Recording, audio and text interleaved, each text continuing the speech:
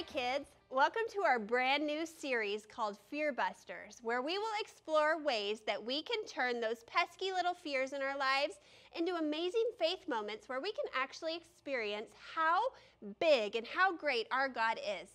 Did you know that everyone is afraid of something? Fear is a feeling that we all fight at one time or another. When I was a kid, I was afraid of the dark. I would run into my parents' room in the middle of the night almost every night just to sleep on their floor because I wanted to be close to them when I was afraid.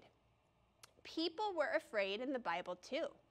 I bet Jonah was afraid when he was in that big old fish, or when David was facing that giant Goliath. I bet he was afraid. God knows that we all have fear sometimes, and that's why he tells us 365 times in the Bible, don't be afraid. One for every day of the year. So how can we fight those fears? Today we're going to learn our first fear buster, speak it.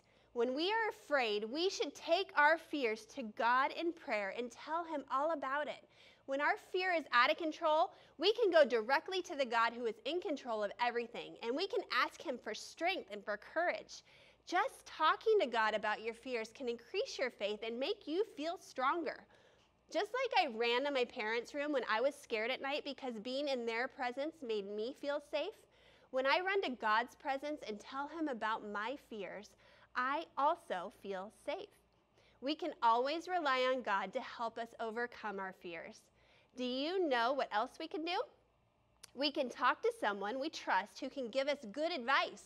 Sharing our big fears with others can make them feel small.